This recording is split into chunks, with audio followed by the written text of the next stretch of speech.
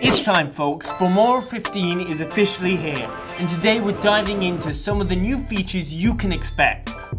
Did you accidentally stop recording before the good part? Filmora 15 has your back. Now you can seamlessly extend any audio or video clip without needing image to video.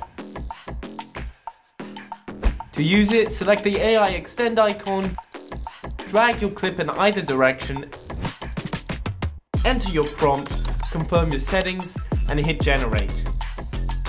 Want to change just one part of your clip? Easy.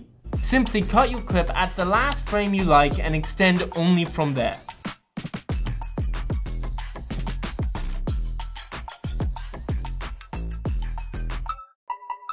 Filmora 15's new source and timeline preview editing mode lets you compare your source and timeline footage side by side. Simply select either the source or timeline tab above the media player, then drag them to wherever you want. Reset them anytime by hitting X or dragging them back to their original position. If you have two monitors set up, you can also navigate to the layout icon and press dual. Need to quickly create captions for a long video? This feature's for you. In Filmora 15, you can now see and edit all your captions in one window. The first few steps are the same as before. Select your clip, then go to Titles, AI Captions, Dynamic Caption.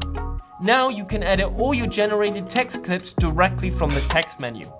No need to click through each caption one by one. You can also apply templates instantly from the template menu and make further adjustments in the basic settings panel, like emphasizing active and keywords to make them stand out. With this update, you'll also find a set of new text effects under the animation tab, perfect for giving your captions more motion and personality. Once you are happy with your dynamic captions, apply them to the rest of your timeline by selecting Apply to All in the bottom right corner. And that's a wrap. Which feature are you most excited about?